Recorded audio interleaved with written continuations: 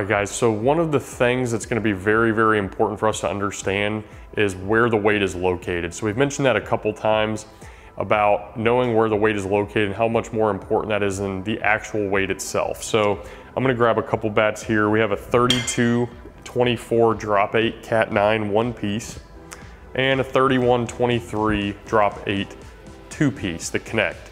So you have two bats that are an inch difference in length. So we can see we got about an inch difference and they weigh an ounce apart. But when we talk about BPI, balance point index, these two bats are very, very similar. So why is that? Well, with the two-piece bat, we're gonna get more of a end-loaded feel, even at less weight, and that balance point is gonna make it slightly harder to swing for its weight. The one-piece bat is gonna be a little more balanced, so that heavier weight can be transferred to the ball a lot easier. Now, let's go to the lab and dig into this a little deeper.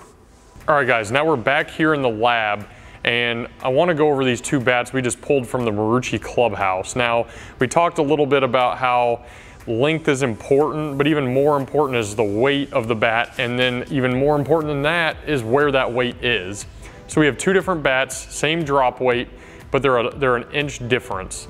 So we have a 32-24 drop 8 one piece Cat 9.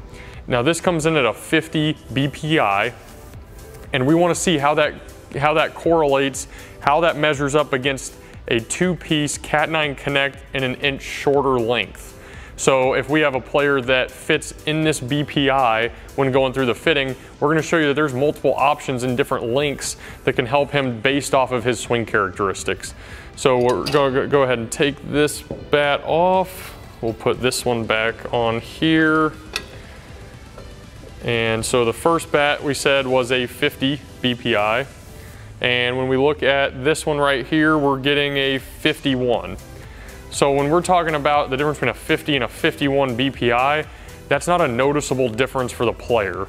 So a 2 BPI difference, once we get 2 points of difference in BPI, that's where MLB level players start to feel a difference.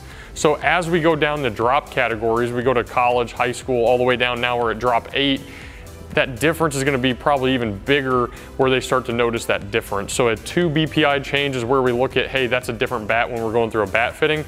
A 51 and a 50, they're going to get the same characteristics, no change in kinematic sequence, but we can get to different zone locations based off the difference in length.